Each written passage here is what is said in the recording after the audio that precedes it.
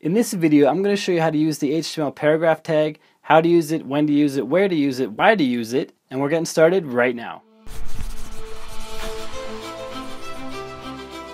Hey, what's up guys? Welcome back to another video. It's Bjorn from Higher Learning Lab, where I help you code better so you can earn more for yourself, for your clients, and for your business. And if it's your first time here, hit subscribe, then hit the bell notification icon so you're notified when I publish more tutorials for you.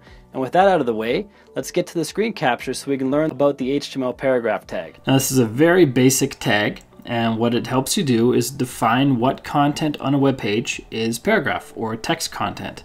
The way you do it is on the left-hand side of the screen, you see our HTML code, and all you have to do is before the area you want to define as a paragraph, or before the text you want to define as a paragraph, you put a P. So you have the open pointy bracket, the P, and the close pointy bracket, and that opens your paragraph tag. And at the end of your paragraph, you have the open pointy bracket, a forward slash, the letter P, and the closing pointy bracket, and that closes your paragraph tag. Now there's a couple things that happen by default with browsers when you do this. On the right hand side you see how this page renders in a web browser, and when you use paragraph tags, the browser sees them as paragraphs and it actually puts this space between the text. Now if you don't put the paragraph tags in, the browser will not put this space in.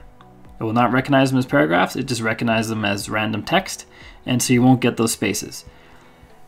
Another thing that's very valuable with paragraph tags is having the P tags. You can now apply certain styling, CSS styling, that applies just to the content inside of a P tag or a paragraph tag. And if you don't have the paragraph tags, then you can't assign any CSS to it because there are no selectors for it.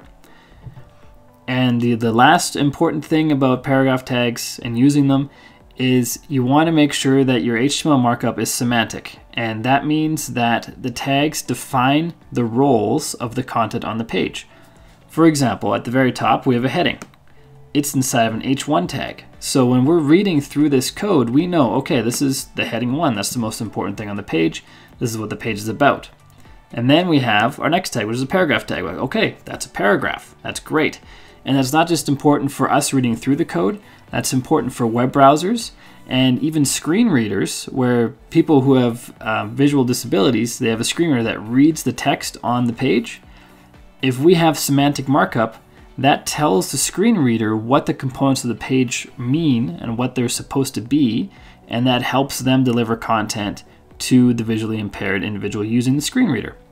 And that's all there is to the HTML paragraph tag. I hope this video helps you. If you haven't done so yet, hit subscribe, then hit the bell notification icon so you're notified when I publish more tutorials for you. And next up is clicking one of these videos that popped up on the right hand side to further increase your coding knowledge. And until next time, keep crushing it, and I will see you in the next video.